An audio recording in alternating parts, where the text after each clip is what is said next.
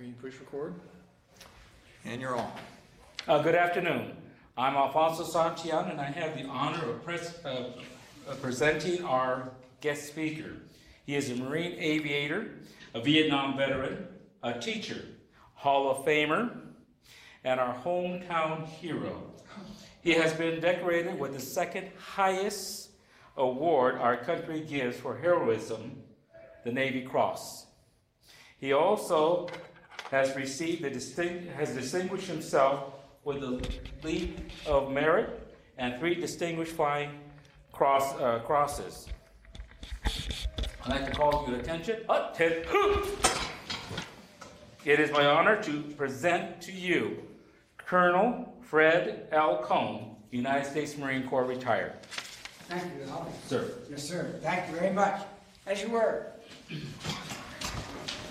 Thank you for inviting me this afternoon. I've already spent an hour talking to your previous class, and we talked about 2 things. We never got to the third one. I'm going to briefly go over the 2 things, then I'd like to get to the third one to you because, Colonel, this is a history class? Yes, sir. Arizona and United States history class. Okay, well, let me kind of put my emphasis on the history, not so much on myself. I was talking about goals and backup.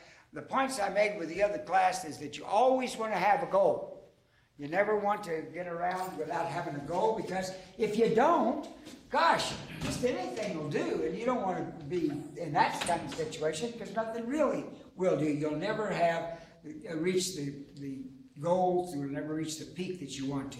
But always remember to have a backup, because sometimes, as fate will have it, you won't be able to reach the goal you started with. I gave and I'll just briefly tell you, I had the goal when I was your age of becoming a farmer. I was a farmer. I grew up on a farm. Cows and horses and pigs and chickens, and we had crops of corn and soybeans. Our cash crop was tobacco. I grew up on a farm north of Kansas City in the northwest Missouri. And we grew the golden burley tobacco there, the big long leaves that they made. They were cigar wrappers. That's what they grew them for. And my father let me grow the cash crop my senior year, like some of you are, and I was really happy. After I graduated, I got the crop. Acre of tobacco could make you about $1,500 then, and we had a base of 5 acres, so 5 times 15, $7,500. To put it in perspective, a new Chevrolet 4-door automobile with all the bells and whistles on it cost about $1,800 then. It's different than it is today. But I was going to be a pretty rich kid, you know. And I was really it was the last week in August.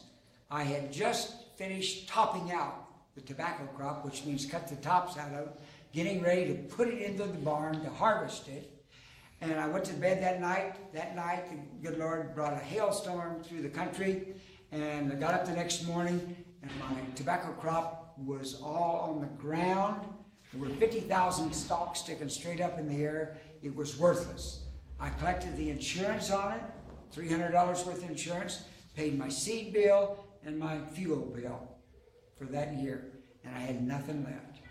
So I said to my dad, well, what am I going to do, Dad? He says, well, I got nothing for you to do, son. He said, I can't hire you. We're not making enough money there. You got us, you qualified for a scholarship. Why don't you go to college? Well, I had taken some tests as a senior just because a bunch of us wanted to take tests. And so I took them with the other guys. I just so happened to ask them, and I qualified for a scholarship, but I never thought about going to college because I was going to be a farmer. And when the crop was gone, I had nothing to do. I had no backup. So my dad suggested that, so I did. I went to school, not bored with all that. I went through, got to school. I will tell you about this. I got to the first day of school, the registrar, and the lady at the registrar's desk said, okay, cowboy, what do you want to take? And I said, well, I'm a farm boy. I want to take farming, agriculture. She says, we don't teach it here. This is at the University of New Mexico in Albuquerque. And I said, well, what do you teach? She said, we got an engineering course. I said, well, sign me up for that. The reason I tell you that is that I didn't give 2 seconds worth of thought to engineering before that time. I just sort of picked it out. I was not good in math, but I could add 2 and 2 and get 4 most of the time. So I said, well, I ought to be able to pass engineering. And after a lot of hard work and 4 years of college, I was able to get through. Not the very best student, but I got through. But the point in my head is I didn't have a backup. I didn't think it through. I should have, but I didn't. So I'm telling you that if you have a goal, always have a backup. I was lucky. I got into something that I could do, and it was all right for me to do that. But if I'd have picked something like English or history, or maybe languages. My only foreign language is English. That's the only foreign language I speak, so I would have never been able to do something like that. So you need to think about things. Well, I'm going to skip over that and things like that. I had a career in the military. Didn't start out for a career in the military. Maybe that I should tell you that too.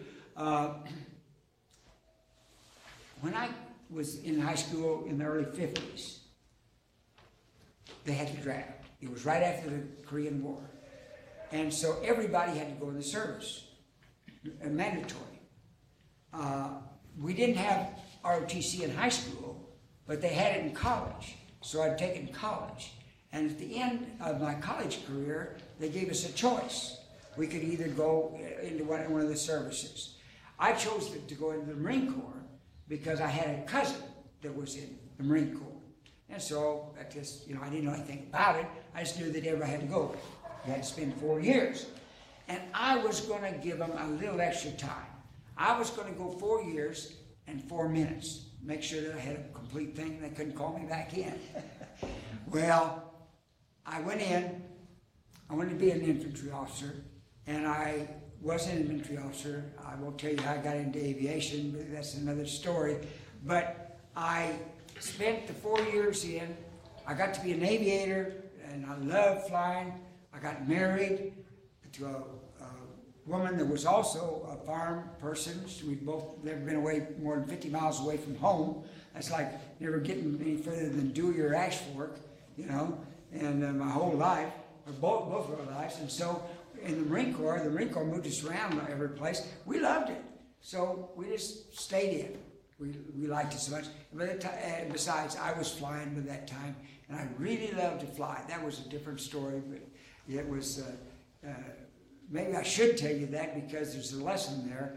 I was an infantry officer. I finished the basic school, which is to train infantry officers. I had my platoon out in the field. It was February. It was wet. I was muddy, cold, wet. I was up mud up to here. There was a guy came to the field. He was a great big tall guy, funny looking coveralls. And he said, we need aviators. If anybody here would like to try out to be an aviator, I got an airplane down at the air patch down here. I'll take you up in an airplane. It wasn't so much the airplane ride, because I had never been in an airplane before in my life, not even as a passenger. But this man was standing there. He had these funny coveralls on, and he was dry and he looked warm. I was soaking wet. I was chilled to the bone, muddy as I could be, and I knew that he wasn't going to let me in his airplane in the shape I was going. He was going to get me in some dry clothes, and sure enough, he did. Took me down there, and I put me in one of these funny coverall suits, dried, put me in the back of a S&J aircraft, a training aircraft, prop aircraft, and got out there and took off. As soon as we got the wheels in the wheel, he said, okay, Cone, you got it. Wait a minute, I don't know how to fly. He says, oh, it's easy. He says, you pull back on the stick, you go up, you push forward, you go down. You want to go sideways, you push the stick over this way. You want to go fast, you put the throttle forward, and you pull it back. That's all you need to know. And so we flew around for about half an hour, doing all kinds of things, and he was guiding me through this, and he made me think that I was the ace of the base. I was the best aviator since Charles Lindbergh. He did some job on me, is what he did, And it wasn't, and by the time I got down, I said, "Where's those papers? I want to sign them. I'll sign them right now. You know, I want to go to flight school, you know." And he signed me up. It was about 6 months later when I got to flight school, and I found out that I was not the ace of the base or Charles Lindbergh. I was just an average flight student. But I worked hard, so I got through. It took me about a year to get through flight school, and then I got out into the fleet. I guess the thing I want you to learn about that is, if you want to sell somebody something and tell them that, and tell them they're the best and things like that, you better back it up with something, you know. But I guess he could tell that I had a little bit of hand-eye coordination and could get through it, and he did encourage me to go to flying, and I did, and I loved it. I flew for 30 years, and well, 28 years by that time, and I loved every minute. I still go up in airplanes and just love it. It's really great, a lot of fun. A lot of hard work. Now, I don't know what the colonels told you about this, but let me tell you this. It's not easy. You know what? They want you to know things when you're an aviator. They want you to know things like navigation and all that kind of stuff and how to handle the airplane. It's work, but it's fun. And that's the big thing about it, the thing that you want to do and the thing you do. A lot of things that you do will be work, but they're fun, and you want to pick those out. Well, I talked a lot about goals and things like that. I told you that I had a couple of goals I didn't make, and some of them I didn't have a backup for, like going to school. I just kind of fell into that, and the good Lord helped me out there, and then some other things. But what I'd like to do with you all is tell you mainly about this thing right down here, this word discipline. Now, wait a minute.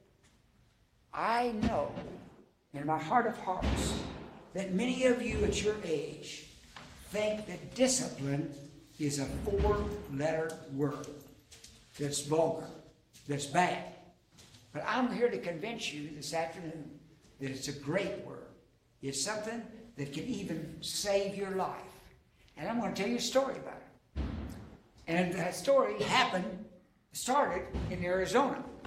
It was after I had gotten into the service and I had gotten to postgraduate school and I had gotten to be an aviator, and I got assigned to an attack squadron that had a brand new aircraft in it called the A6 Intruder.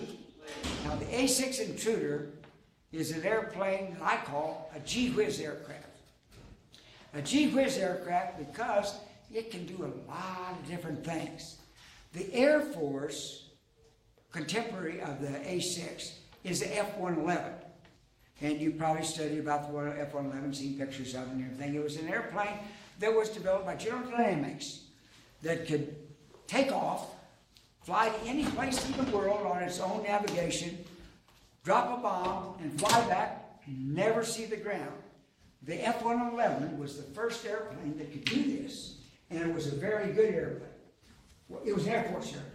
Well, the Navy was going to buy some, and then they said, nah, you know how the services are, they compete and things like that. We can't buy another F-111. We got to have our own aircraft. So they put out a contract to the Grumman Aircraft Corporation to build the A6. And like I said, it was a gee-whiz aircraft.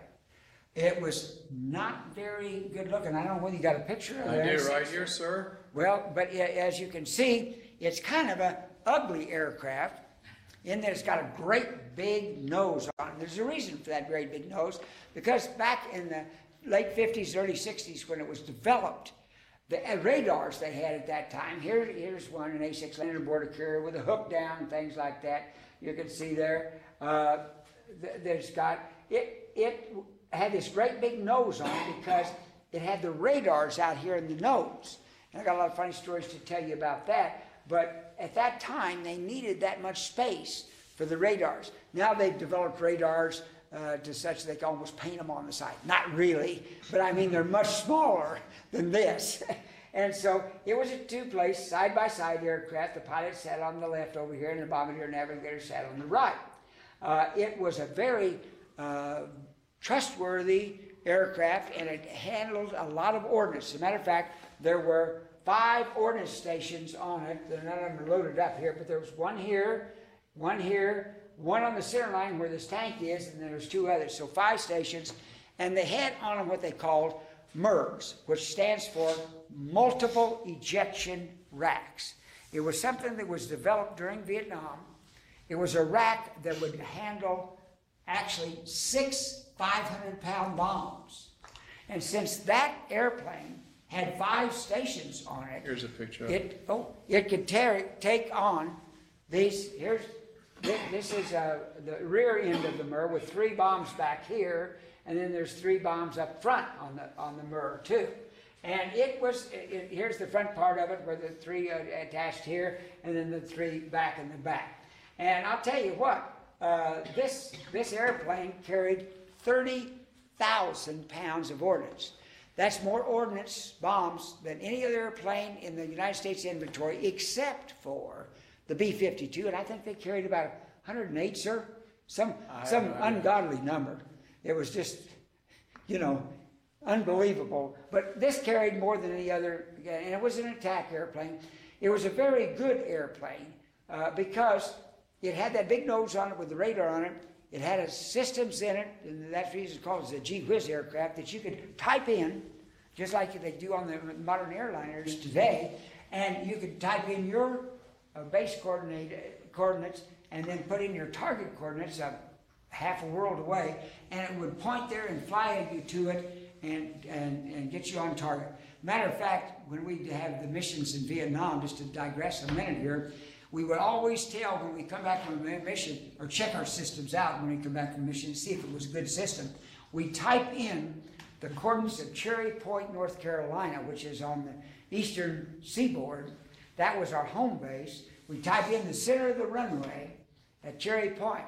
We'd be flying in Vietnam back over Hanoi, or not back over Da Nang, the base that we were stationed at, and we type that in, and if the cursors came around to I forget the exact heading, I think it was 082 or 83, and 10,564 miles, that was from where the end of the runway was, to the center of the runway at Cherry Point, North Carolina. We knew we had a good tight system. That's pretty good. It was a wonderful airplane, and the F-111 was the same kind. They were contemporary airplanes. So it was a real joy to be in that squadron. I was really fortunate to get to. I was a maintenance officer, and I just gotten out of the postgraduate school in Monterey, and so they had asked me to come and be the maintenance officer there, and I jumped at the chance and really enjoyed it.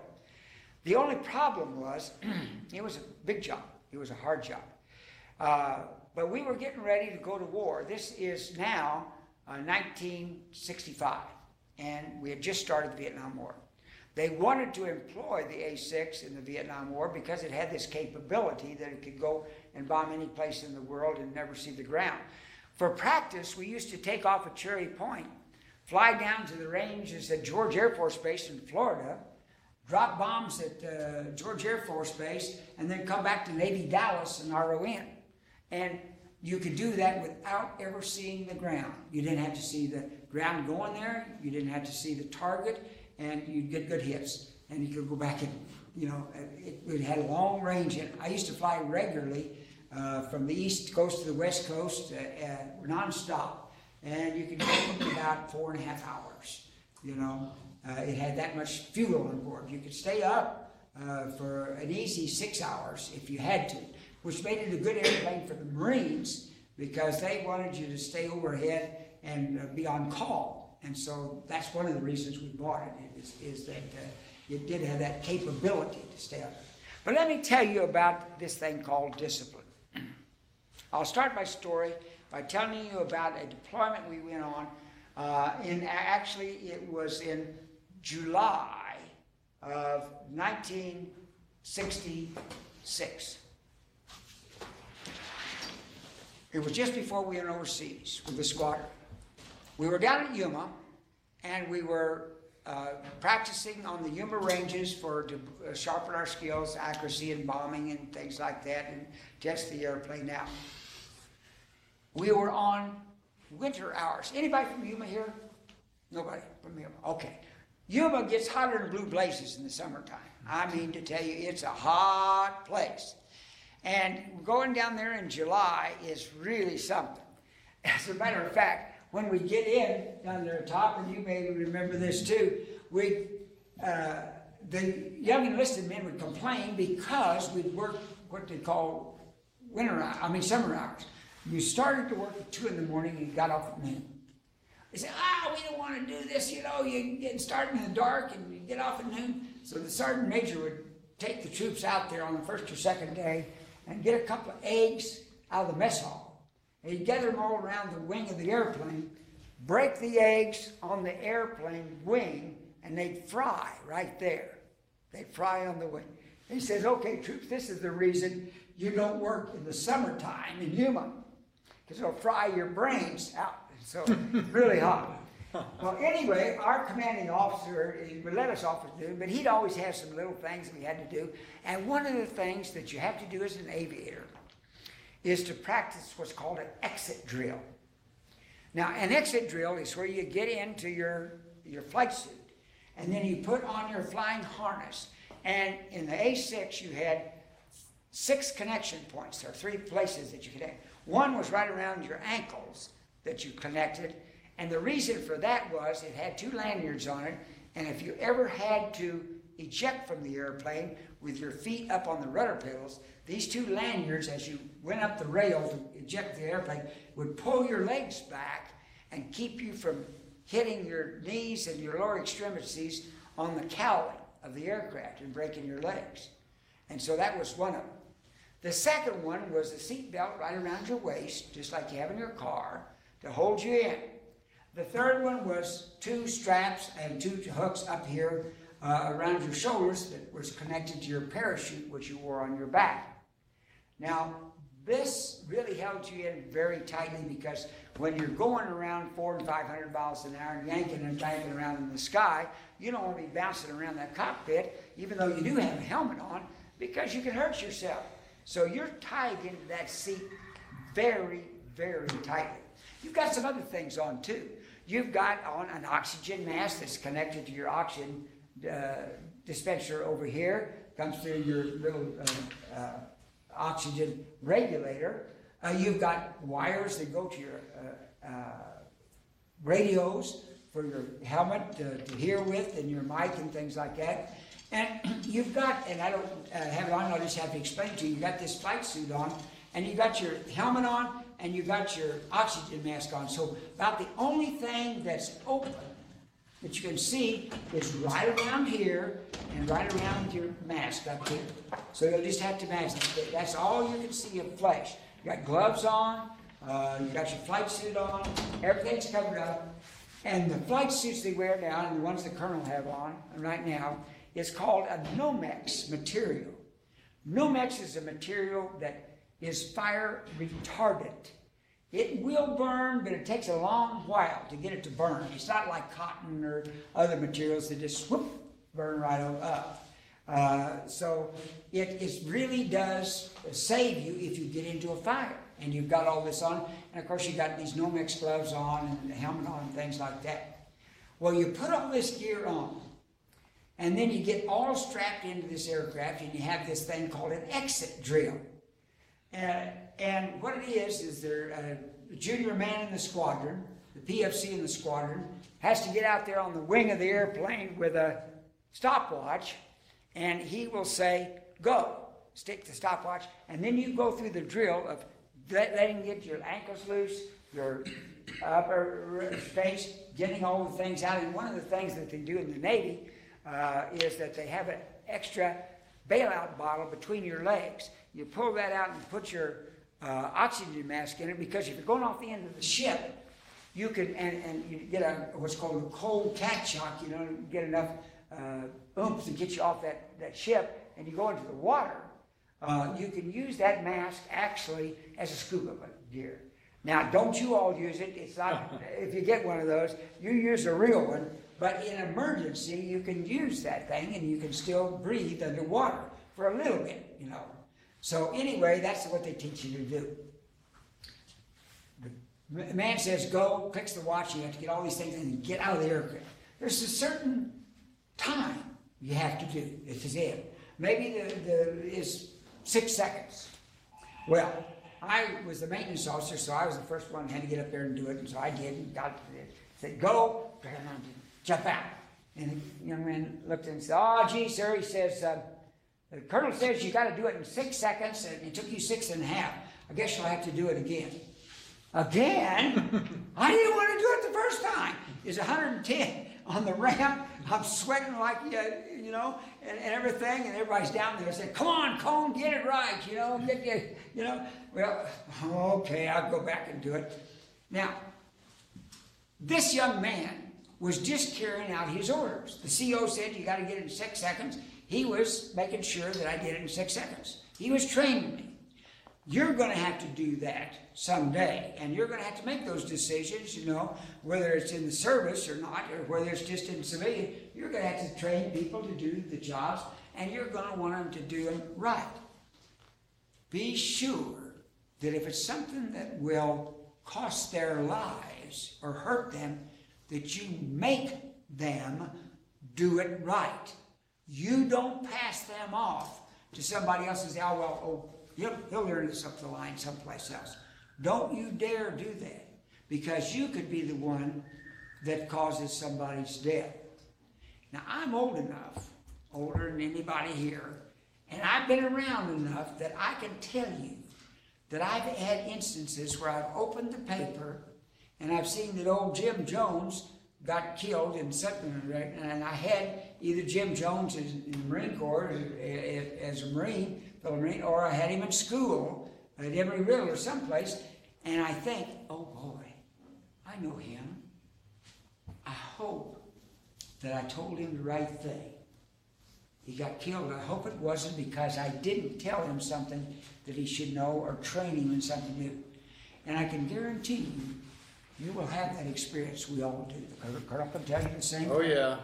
Those are And your biggest regrets. It really hits your heart, and you think, oh my gosh, did I give him my best? Did I really tell him what to do? Or was I part of the reason that he died? Don't let that happen to you. So you be hard-nosed. Listen, you can't be hard-nosed about everything, you know, but the good Lord has given you a brain up here in this brain bucket to figure out what's important. Now, here, I'm the oldest guy in the room, and if I have a heart attack right here, I want you all to know CPR, because that's important for me to live, okay? I don't want you old guys, I don't care anything, but you pretty girls, I want you to know CPR. You can give me CPR anytime. These guys can give me CPR. No kidding. All kidding aside. If you got something that can really hurt somebody, be sure that they know what they're doing, because it could cost their lives or somebody else's life. All right, let me go on with the story. We went overseas that October, and then all at once now, it's March of '67. We're in Da Nang. We're flying combat hops up into North Vietnam all the time, man, and going 25 hours a day. And we're at Da Nang. Da Nang at that time was the largest, busiest, I should say, base in the world, bar none. Chicago, Dallas, any of the ones that are busy now. They had a landing or a takeoff every 30 seconds in March of '67. It was the Air Force's biggest logistics base in Vietnam. The Air Force was on this side, the east side of the field. The Marine Corps, Navy, and Civil were over here. They had 2 runways, 11,500 feet each, 600 feet between them, 3-5 left and 3-5 right. The Marine Corps was up here, but on this thing, since there was a landing and takeoff every 30 seconds, there would be airplanes lined up in what's called a queue on both sides here, ready to take off. And an airplane would land here, an airplane would come out here and take off. An airplane would land here, an airplane would come out here and take off. There were 2 taxiways between the runways here, and I can remember on the 24th of March, actually '67, it was a Good Friday, my bombardier navigator and I, Boog Wilson was his name. He was a 6-footer, Hollywood Marine. He was from California. We call him Hollywood Marines. But anyway, he was there as my bombardier navigator. We'd planned our mission up to Hanoi, took about 5 hours to plan a mission because you want to know where every gun emplacement was and everything else like that when you're flying over there because you want to avoid it. So you spend a lot of time the day before planning your mission. We went to bed that night, got up about 2:30 because our takeoff time was 3:45 in the morning.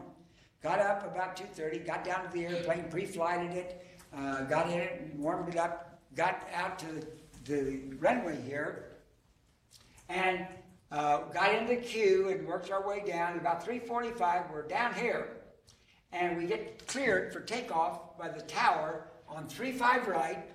There's an airplane that lands here and comes back, and it comes down here to this taxiway that goes across here, and is cleared across here, a 141 aircraft.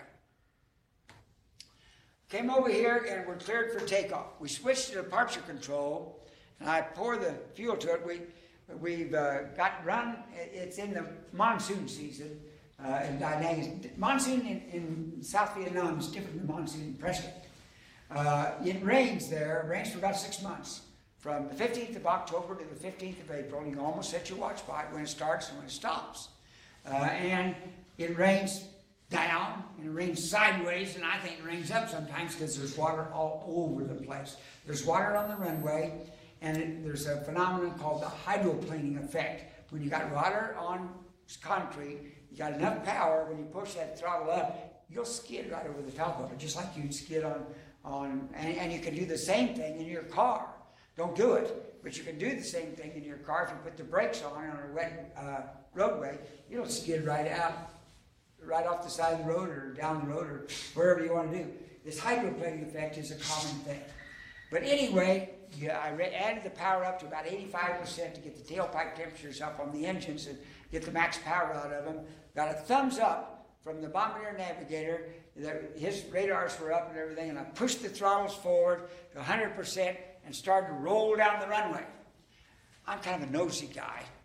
And although it was an instrument takeoff because the ceiling was about 150 feet and it was raining, I look out the side of the aircraft because I want to make sure I'm still on the runway. I'm looking at my instruments for an instrument takeoff, and I look out the side, about 50 knots, the IM, and I see an airplane coming across here. But that was a common thing. They all did. They'd come across here and stop. We'd go by, and they'd go in the same way down here. They'd stop as we'd go by, and then they'd move across the runway, so there's no difference there. I got up to about 100, 105 knots, and I looked out again, and this airplane that was coming across here, I could tell was not going to stop. He was going too fast, you know, and so my training took over like Pavlov's dog.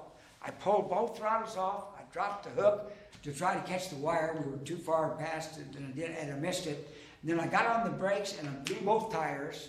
Even though there was hydroplane, I just locked them and blew both tires and tried to turn my aircraft sideways so I could miss it. This aircraft was coming in here. I could look up. I had all the lights on and everything, and I saw the co-pilot sitting in the right side of the 141, had his little ball cap on, and he was looking down inside the cockpit, like a good co-pilot should, doing his actual landing checklist, and I went right through him and through everybody in the cockpit. There were 5 people in the cockpit. Killed all 5 of them instantaneously, rolled over, upside down, and came to rest under his number 1 engine. It was a 141. They had 4 engines on. I came down, rest on his number 1 engine. The picture was taken that day on the 24th of March at 3:45 in the morning. And here's the 141. Here's my aircraft right down here, and I'm underneath it because I'm upside down underneath the aircraft. My training took over that I learned before. I undid my straps on my legs. I did them under my shoulders. I did the oxygen and things like that. And then I undid my waist strap, and I fell down into the top of the cockpit because, remember, I'm upside down underneath the number 1 engine. You see, the photo interpreters say that I can't tell, but that's my aircraft right there, and there's the number 1 engine, upside down. I'm on fire. I didn't know it at the time, but my left leg had nearly been severed. It had cut off at the knee. I couldn't walk. I knew I couldn't walk. but I beat out of the cockpit. And I was crawling along in the fire. There was fire all along doing the old Marine crawl. I was on fire. But the only thing that was exposed was my helmet. Because of my helmet, my thing was right around here, right around my eyes. And I was crawling. Boogie Wilson was my bombardier navigator coming around the other side. He's a great big guy. He came into the fire and picked me up. I used him as a crutch, and we're walking out. And about the time we get to the edge of the fire pall that's there, or the fire that's on there, either one of our 500-pound bombs, we had 30 of them on board, 30,000 pounds of ordnance, either one of those went off, or this fireball here might have been from one of the acetylene bottles. This aircraft 141 was filled with acetylene that blew up. It was fortunate because it blew us both down, concussion, blew us both down. We'd been beating on each other, trying to beat out the flames to get it out, but it blew us both down and helped us out a lot there by blowing out a lot of the flame. Boo said to me, he says, I got to go back and see if any of them are alive. I said, Boo, we killed them all. Let's get out of here. And I couldn't walk without him. So he helped me out. There was a Marine in a Jeep that was coming off the side of the road there, came by, picked us up. He got me in. I was bleeding like a stuck hog about that time because my leg was just hanging off there, and got us over to Charlie Med. At Charlie Med, it was just like MASH. It was in a tent, just like MASH, you know. They would come around. It was a room about twice the size of this one. And there were 3 doctors coming around. I still remember. They came around and they said, pretty bad. I'm afraid you're going to have to take your leg off. And I said, oh, please don't take my leg off. I said, do it. He said, well, we're going to try. There's a new procedure out that we've read about. We've never tried it, but we'll try it and see if we can save your leg. And I still remember this part of it. They rolled me over, and there was a great burly big man like about yourself came up, grabbed me, and held me back. And at that time they didn't have the things they had down. They gave you a spinal to knock you out with a needle, and they put it in your back, and then it deadened you, and you went out. He was pulling me back like that. His face was right here, and I'm yelling at this young man. He says, don't you let him take my leg off. Like he could do anything about it. I really felt bad about that. You know, I thought about, I should have gone back the next day or got him in there and said, I'm really sorry I yelled at you. You weren't going to do anything. But they said the operation took about 6.5, almost 7 hours. And they saved my leg. The good Lord helped them. They got it back on there and put it together. They, the next day, or that day, it was about, I don't know, in the afternoon after the operation, I was coming out from underneath the anesthetic, and it was in a tent again, and there was a tent pole there, I thought, but after my eyes focused, I could tell it was a human. So I asked the human that was standing there, he was a corpsman, you know, was in there in the recovery tent helping everybody that was in. I says, have I got 2 legs? And he says, yeah, you got 2 legs, but one of them's awful big and funny looking. I was so happy that I cried. I actually remember that crying. I was so happy I had 2 legs, you know. And so I had some people that came in that next day. It had happened on Good Friday, and this was Saturday before Easter. On Sunday, some people come in and see me because they were going to medevac me out, and they'd say, hey, Cone, what do you got that mask on for? Because it was black all around here. And I said, that's not a mask, that's me. It burnt the skin off and the eyelashes and eyebrows and everything off. But the eyebrows and eyelashes came back in. But now, the only problem I have is that I have to use Grecian formula number 9 on my hair, and the color's the same as my eyebrows. Now, do you believe that? I got a bridge in Brooklyn I want to sell you. But no, it was a good thing. Now, Hold on, wait, guys. What time is this class over with? 3:56. Okay, so we have about 8 minutes. Can you tell them about your Navy Cross experience, please? If you feel comfortable about that. But I just want to make this one point. Now, Okay. look, remember I told you about that guy that had to watch, and he made me do the thing? Listen, if he hadn't taught me that, and if I hadn't known that perfectly, how to do that, I would have been a crispy critter there, okay? I wouldn't have made it out. Because in a situation like that, you don't have time to get out the handbook and study it and say, now what do you do, coach? You got to know, and you got to do it. You're going to be in situations like that in your lifetime, where you're going to have something that people are going to have to know. And I'm telling you again, you be hard-nosed with them. If they got to know it to save their life, you make them know it, or you don't let them go. You don't let them pass. You don't pass them off to somebody else or hope somebody else today. You make them know. I don't know what that young man's name was, but he saved my life by making me know how to do that. If I hadn't done it and did it, I wouldn't have made it. So remember that from my story. Colonel wants to let me tell you a little bit about the Navy Cross. The Navy Cross is a mission that's extraordinary, and it's not the normal type of thing. I can only tell you certain things. Believe it or not, Colonel, some of that's still classified. He can believe it. Well, 46 years. You're on the internet, and Yeah, there's Lou Abrams. He was my squadron commander. He got. You guys will never meet anybody else who ever did a Navy Cross. You're probably the only one in Prescott. Yeah. Okay. And What's said in here is absolutely correct. It was a mission in North Vietnam. It was. They don't tell you exactly where that mission was. And there's a couple of things the colonel can tell you about this that are different about this. I had a lot of surface-to-air missiles fired at me. As a matter of fact, in the surface-to-air missiles, and the colonel will tell you this too, as long as they can see those suckers, there's no problem, because they have a big turn radius, and you in an airplane, you can beat them. You can outfight them. So that's what you do. You got to see them. That got to see them. That's the key. If you don't see them, the ones that fly your tailpipe are the ones that are going to get you, not the ones that you see. But in this mission, it was a mission in North Vietnam. It was all over a classified airfield, and the results are classified. I don't know why they're classified, but I don't know why people classify things. I think I might know, but all the things that he showed you there are true. They all happened. The missiles, there weren't any more missiles. Well, there were more missiles than most, because this was a special thing.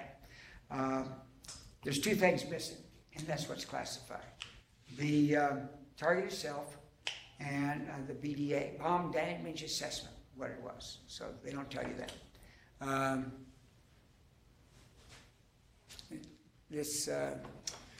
Any lessons learned from that particular mission, or is just that was one that was a little more special than others, and you got recognition when other people could have won them also? Anybody else that had been on the mission could have done the same thing I did, Colonel. We were all trained alike. It was not, I just happened to get picked for whatever reason. I had a lot of time over North Vietnam, and I knew the target, and I knew the area. I could tell you a lot of funny stories about that, some not so funny. This wasn't on this particular mission, but I will tell you one. You could either go into North Vietnam over Hanoi two ways. You could go in over the water, or you could go in over the mountains there. And this one night I was scheduled to go in over the mountains, and it was really bad weather out. Boy, you couldn't see him bumping along and things like that. And all at once, the Navy comes up in their Yankee station out there where they have coverage over North Vietnam, radar coverage, and they come up and say, bandits, 250-10. That meant that there were MiGs in the air out of Hanoi that were heading 250, and they were 10 miles from the base. Now, it's kind of funny because the North Vietnamese did not fly at night that much. And they never flew in bad weather. They were only VFR pilots. We were in solid overcast and bumping along, and I said, what are those guys doing out there? They must have some new training. But it was just about, we were just a little bit shy of the target. The target that night was Yen Bay, and which is on the river. And we were just, 30 miles shy of it. And all at once, it was just like those of you might have been in California, where the fog comes in, and you can almost slice it, and it comes in, you see VFR, the moon on this side of it, and you can't see anything on this side, and it looks like a curtain coming in. Well, that was the same way it was that night. And all at once, we pop out of that thing, and there's the two maids sitting right up there. Uh-oh, this is not good. But it was a moonlit night, and I could see the Red River, and it comes out like a little ribbon down there. So I got down on the Red River and flew right on the river. And so these maids would do yo-yos on me. They'd come down. Here I'd be down on the river. They'd come down and try to get down where they get a shot.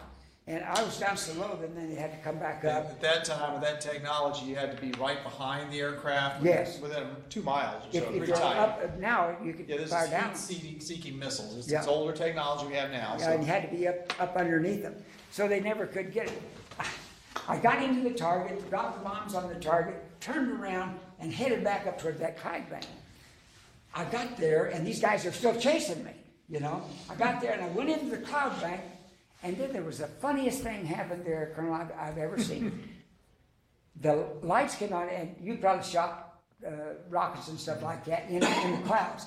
When you do that, boy, it's better than a night show. The whole world lights up because everything in the cloud is Reflecting, lit, yeah. reflecting and everything. So you see this white light over everything, you know, and all at once the white light comes, and then all at once it goes yellow and then black. Now that generally means that it hit something and then dispersed. It's gone, you know.